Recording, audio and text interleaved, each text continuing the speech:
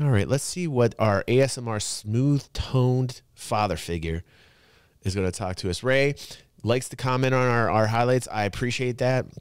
I dig, Ray. Let's see. Promises that will never be met, says Ray. Ooh, we're getting a little spicy. We're getting a little spicy talking Star Citizen. Let's check it out. Hello, this is Danny Raymond, the voice behind Ray's Guide. 10 years is a long time. Things that you thought were certain weren't. Changes you never expected to happen do. The way you think things are isn't. And certain things you would attain, you can't. Time doesn't let you see what you will accomplish in 10 years, nor will it allow you to go back and unsay things you shouldn't have said. Anyone who says that they have never had to break a promise is a liar. But the internet, on the other hand, does not have that kind of subtlety. Going back 10 years and everything still sounds as certain as it felt 10 years ago, which is convenient if you're looking to shout about broken promises and how the game will never be finished, whether it be for worldview validation or clicks.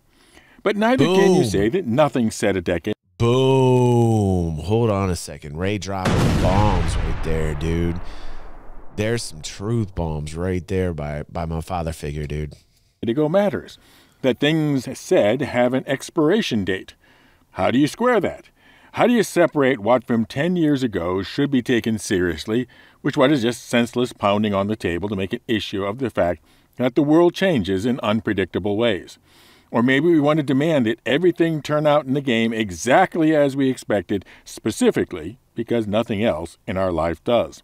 I can't go through every promise made about the game in one video, so I'm instead going to give categories and examples as a starting point for everyone's discussion.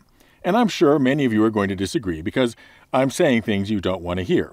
But that is what I do a lot of. Like my father. So, category 1, things rendered irrelevant by progress. Let me start with the simple, private servers.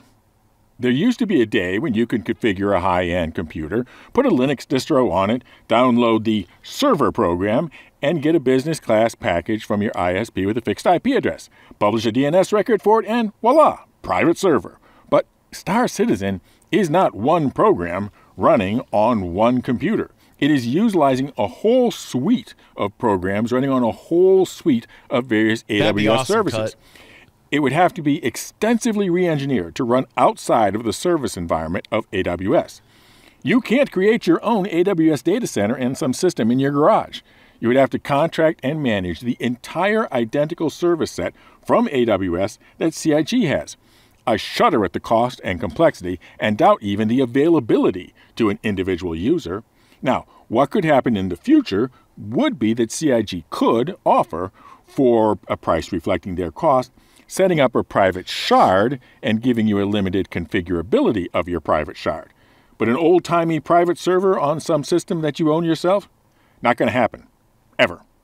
The next category are promises that were never possible, and complaining about them or spending money on them will never change them from impossible to possible. And the one example that I want to use for this is the single global shard. Because as long as there are reaction time critical elements in Star Citizen, dogfighting and shootouts, even mining, then the speed of light ping penalty for being on the opposite side of the world from the server is going to immediately have 2/3 of the world demanding a shard that doesn't discriminate against them. And no degree of backer money can make the speed of light faster or the size of the Earth smaller. I've seen some suggestions that they spread the planets around the world, say have Pyro running on one continent, Stanton on the other, etc. But that would just change the discrimination argument into who got the better planets and who. It doesn't really solve the problem. The third category is a strange one. That is, things that might have already been met, just depending on how you look at them. My example here is the stretch goal of there being a limited number of places that you can fight for control over against other players. They were originally presented in lore as being gold horizon stations. Now, we already have places that we can fight for control over. Jumptown 2, for example, and also the 3.18 security post Korea. Yep. And I'm willing to guess that since the retake location is now a mission module, we will be seeing more of them. So, is this stretch goal met? Or is it not met until they actually implemented them as Gold Horizon space stations? Good question, and a pretty good test of whether you tend towards being a white knight or a refundian as far as this project is concerned. The fourth category extends to promises where the whole underlying presumption of the promise has been transformed. And this is the realm of the 100-star systems. In one respect, we already have 100-star systems. Look at the web version of the star map, and there they are. 100-star systems with overview specifications of the planets and moons, each one of them. In the context and years ago, that really wasn't much more than what we were expecting to get. Right. Just a handful of static landing zones in each one of those. So you needed 100 such limited places to get a big explorable area. Very quickly. But now look at the scope and scale of just Stanton. Millions of kilometers of land space, rivers, oceans, caves, multiple outposts, ruins, and such.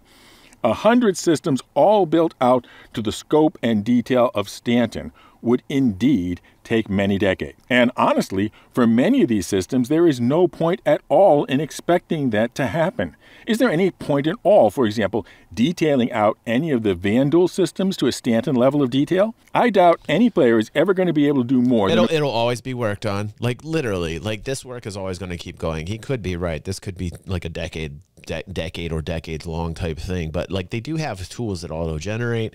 There are things they did not have that they do now have. And like we talked about, the work that they're doing on Pyro is the same work they're doing on a lot of these other systems, but they have not revealed it. But the work's going on. It's happening. It's happening under the covers. They're not releasing any of that. We saw the leak from 2016 about the work that was being done on Terra. That was what? That was 7 years ago. So you can guarantee that Terra's got work. You can guarantee that systems that are involved with Squadron 42 have some at least light-based work happening by devs over at Cloud Imperium. So I know that a lot of these systems aren't just on the ARC map. They're actually being worked on. A quick look and run mission into the Vandal systems. So the real question is, how many of these 100-star systems in lore do we have to build out to a Stanton level of detail? Not many. Which is the detail we have come to both like and again. It's not gonna take many systems for us to feel satiated or satisfied. We're always going to want more because the promises that we are given. That's just part of human condition, human nature. But I don't think it would take much more than a handful of star systems very similarly designed like Stanton is for us to feel like there's more space. Hell, Stanton feels big. Like when you really think about it, and I hear all the people get upset and say, oh, it's only Stanton, it's only one system. When's the other system's going to come online? I kind of laugh in a weird way because what Stanton is right now is much bigger than anything else I've ever played, you know? So like you have to realize like how far we've come just in that. So having like a handful of systems that are laid out like Stanton, I think is going to be like, hey, all right, it's feeling alive. It's feeling like a system. And I don't think it's going to take many for many people to be satisfied. But you're always going to have the people that are upset at everything. They're going to be like, well, there's not 100 yet. There's not 100, right?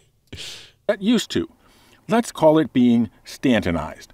Before we all accept that this universe is more than big enough to keep us happy for conceivable future. Right. Unless, of course, you just want to forever be complaining about unmet promises. Which brings me to of course, there's going to be plenty of content creators out there talking about that because that what gives them the monetization. They want to monetize people. They want them clickety clacks. They need them. They got to have them. So they're going to always give you that point of view because it's clickable.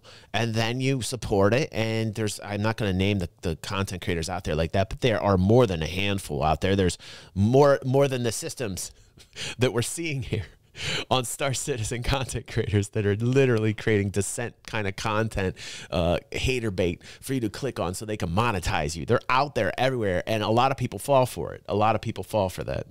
Fifth, and likely most controversial category. Promises that should have never been regarded as promises at all. Having followed this game for a decade, I've seen a lot about how game development happens. It starts with an idea. Ideas become design documents. Design documents become specifications. Specifications become sprints to achieve a particular tier of features of implementation, and a whole lot of things can change along the way. Absolutely. For example, this shows the prospector drilling a hole in the ground. These videos show prospectors drilling holes in the ground many times from different angles. How many backers paid for the prospector based on the expectation that it would drill holes in the ground? And nobody cares about that because mining gameplay is fine. Even far better the way it turned out. It's great. In fact, there's a lot of depth to the mining right now, and it's going to continue to be evolved upon. I mean, come on, you know, like this is the thing people don't get. Like all these things, it very well could. They could go back to this, and they could actually design this into the ship, right? They could evolve it, right? And that's what we always see in Star Citizen. We see this evolution of game mechanics. We see it all the time. But I guess you could say it is a broken promise that the prospector does not mine by drilling holes in the ground. If that is your goal, you can demand that it was an unmet promise. And you will have plenty of content creators out there that will bitch about shit like that because it gets them the monetization, it gets them the clicks. And like, frankly, I really wish people would stop clicking that type of content because like supporting that literally just brings more trash to my videos, to my reactions. I don't like to watch those types of videos, but there are a lot of people out there that are addicted to that type of content. Personally, my own taste is like, I like valid criticisms. I love valid criticisms. You know, I'm not super white knight here thinking, you know, all dreams and giggles and, you know, magical stardust. You know what I mean? Like, I'm not like, let's be real. We're rational adults. You know what I mean? There's been a lot of failures. There's been a lot of trips along the way on this project for real. We got to hold them accountable so that we can see things getting fixed. Absolutely. Like that needs to happen. But like people who take it on the opposite side of the extreme and all they're trying to do is monetize you because they just need that click, them clickety clacks, and they successfully do it because it's almost a trap and they're habitual. You'll notice you know, and this just isn't you know, defined or the locale is not just Star Citizen content. This is all content creation on YouTube. You will see like a gravitation of that because people are just addicted to like the bad. We got to like jump off that train for a moment. We got to realize like what they're trying to do.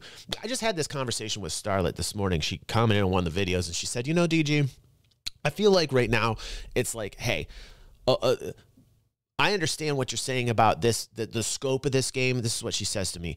And she says, but you know what? Like, I'm just going to stop like feeding into that because of what I'm seeing as far as the progress. And I said, hey, listen, you got to have dreamers. You got to have people that are able to dream. Think about Thomas Edison, right? Like, imagine if everybody was just like, oh, the light bulb. Sure. Okay, dude, we got candles. Okay. Or like Ford with the car. Oh, we're cool with horses. You see what I'm saying? Like, it's important to actually like really get behind people that are visionaries that are supporting an experience that you have not played yet. It is very important, and it's the hardest thing to do to support that, right? Because you haven't seen it yet. It requires a level of faith, and it's easy to look at that and say, well, okay, well, like you're just going to fall in line with the white knights, DG, and you're just going to believe everything that they're telling you. And it's like, no. I'm not a kiddo. I don't fall for that. You know, I'm a rational dude chilling out with my homies here, watching what they like to watch. And frankly, I've been involved with this project for over 10 plus years now, since 2014. I know what they're capable of. I've seen the progress they've done. And I told Starlight that. I said, you know what? I think it's important to realize that, you know, just because we think it's not possible, right, with the current tech that's out there, doesn't mean that they're not going to work and strive to achieve those goals. It's easy to roll your eyes. It's easy to be a naysayer. It's easy mode to be a naysayer. I mean, if all I did was just jam down negativity on this, that would be the easiest thing for me to do. Just to spout off a whole bunch of negativity, be completely salty about everything that I see, and like completely like go blow up and get successful out of it. I have too much integrity. I want to believe in dreamers. You know, like I've seen how far they've come. Have they tripped along the way? Yes. Have they gone backwards sometimes? Yes. What they're trying to achieve is admirable. Just because it's not possible or you don't think it's possible to happen doesn't mean it's not going to be. They told Thomas Edison there was no way. How many times you try to invent the light bulb? Henry Ford with the car, the Wright brothers with the airplane, right? I know, like, you know, the analogy, I'm comparing that to, you know, what we're going to see out of them. But I'm a gamer and I always wanted experiences like this. I want huge fleet battles. I think that's just as awesome as the airplane. Call me crazy, but I'm a gamer and I want an experience where like I have large ships battling each other and like people are walking around in ships, hundreds of people fighting hundreds of other people, thousands of people going at it. And just because right now that's like that might be a pipe dream to some people, it might be like fantastical and way out there in the future, and at least they're trying. Show me somebody else who's doing what they're doing. Show me anybody else out there that's doing what they're doing. I don't want to be easy mode. I don't want to roll my eyes. I don't want to make the negative clickety clack. I don't want to be super successful right away because that's easy mode. I want to believe in the dreamers. I want to support them. I'll hold them accountable like an adult. But I want to see it Because as a gamer, passionately in my heart, that's the game I always wanted to play. That's why I came to this title. That's why I played Elite Dangerous until they went off and veered left. And I said, you know what? I'm done with Elite Dangerous because I see where it's going. I see the developers are making stupid decisions. We're going to watch a video from Obsidian Ant today, who literally covered Elite Dangerous from the very beginning. And he switched over to other content because the game is dying. The game is dead as far as I'm concerned. And it's because they made bad decision after bad decision after bad decision. Now, has Chris made bad decisions? Absolutely. But like they keep moving forward. They keep being open and transparent with their content. Unlike any other developer I know out there, I haven't seen anybody try to do this. So I'm going to keep supporting, and I'm going to do the hard thing. I'm going to not roll my eyes. I'm going to be the person that says, okay, yes, I want to be that. I'd rather be that person than the easy mode rolling eye guy, naysayer guy. I don't want to be that guy. That's completely easy mode.